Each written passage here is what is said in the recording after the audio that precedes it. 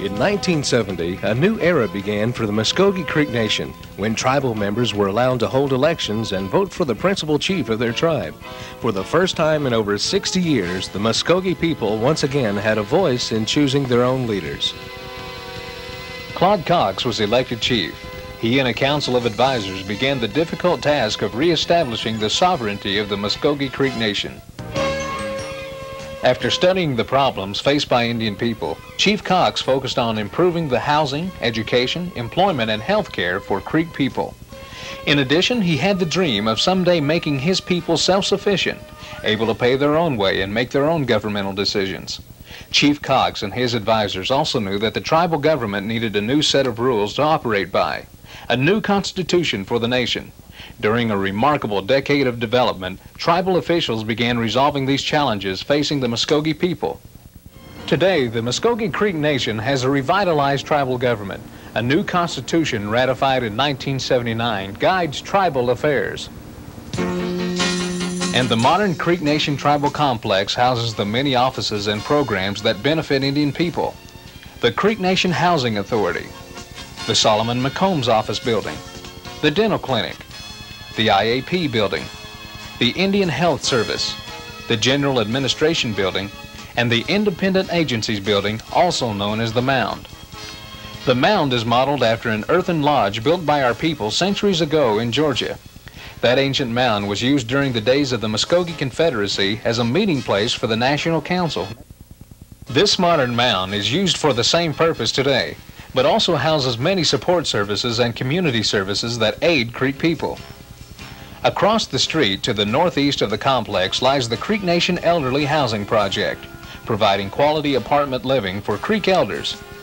In addition, improved housing for all needy Indian people is available through Creek Nation. Hundreds of low and moderate income Indian families now own their own homes thanks to the Creek Nation Housing Authority. And hundreds of other families are experiencing a higher standard of living because of Creek Nation's housing rehabilitation program. In healthcare, the tribe set a shining example which others have now followed. Creek Nation's healthcare delivery system was even featured in a nationally broadcast segment of the PBS program, Nova.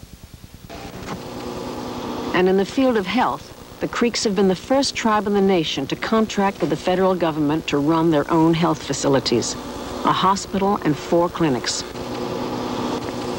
Sophisticated diagnostic tests such as ultrasound are readily available to patients at the hospital. And if a treatment can't be provided here, the patients are driven to Tulsa, an hour away. The Creek's healthcare program has become a model for other tribes in the nation to follow. There was some concern by the Indian Health Service that we could not provide the level of care that they had provided. However, we've shown that to be otherwise. The patient load has dramatically increased, and we've been able to expand services. There's a strong community spirit among the people that use the health facilities, and that creates a very strong bond between the people that deliver the health care and the people that receive it. Creek Nation's community health centers are located in Sapulpa, Eufaula, and Okemah. Dental clinics are located in Eufaula, Sapulpa, and Okmulgee. The tribe's control of health care has eliminated waste in the system and increased cost effectiveness. Good nutrition is also an essential part of good health, and Creek Nation is having a positive impact there too. First, with the implementation of the Elderly Nutrition Program, which has been operating in Creek communities since 1981, and second, with the administration of the tribe's Commodity Food Distribution Program, which began in 1982, the first tribally operated program in the country. These 2 programs help ensure that low-income and elderly Indian people get good basic nutrition daily. Creek Nation has been so efficient in its administration of programs and its accounting and reporting procedures that the tribe has been awarded their Certificate of Compliance in Financial Reporting for 7 consecutive years. This is the highest form of recognition in the area of governmental financial reporting. In 1982, the tribe assumed the management and operation of all programs previously run by the Bureau of Indian Affairs in the Creek Nation area. This move further reduced duplication of services and improved the performance of these programs for the good of all Indians within the Creek Nation jurisdiction. But these accomplishments were possible primarily because of education, the education of Indian people. Indian people learning how to manage, how to compete, how to succeed. Creek people of all ages benefit from the tribe's current educational and training programs. For preschoolers, there are Creek Nation Head Start Centers in Yeager, Eufaula, Sapulpa, and Okmulgee. These programs ensure that 4-year-olds do get a head start in life by providing them with early childhood development activities and hot nutritional meals. For middle school and high school students, special youth programs provide skills training and leadership training for tomorrow's adults. For older students, further assistance is available in the form of scholarships to vocational schools and universities anywhere in the United States. But education has been a high priority with the Creeks for over 100 years. In Indian Territory days, the tribe built its own boarding schools, hired its teachers, and educated its youth to be successful in the white man's world.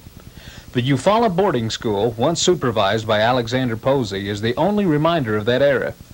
In modern surroundings with the latest educational technology, Indian students continue to receive an education that enables them to face the challenges of their times.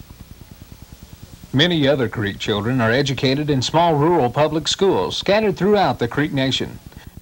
There they learn what it takes to achieve in today's competitive society. Athletics can provide keys to understanding competition and building self-confidence. Many Creek youth excel in sports, softball, basketball, track, and rodeo.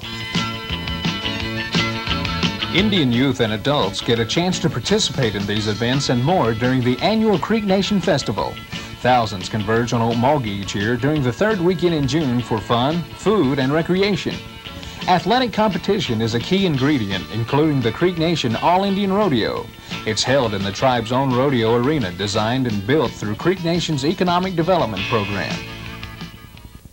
Economic development is a primary tribal objective now, and the centerpiece of Creek Nation's economic strength is high-stakes bingo. Creek Nation's Tulsa Bingo, located on tribal land on the Arkansas River, employs over 100 Indians and brings in a monthly profit to the tribe in excess of $150,000. Other bingo operations affiliated with the tribe are located in Bristow, Eufaula, and Okmulgee, and their total monthly profit exceeds $35,000. And a variety of other economic ventures are being explored that will help the tribe reach its goal of self-sufficiency.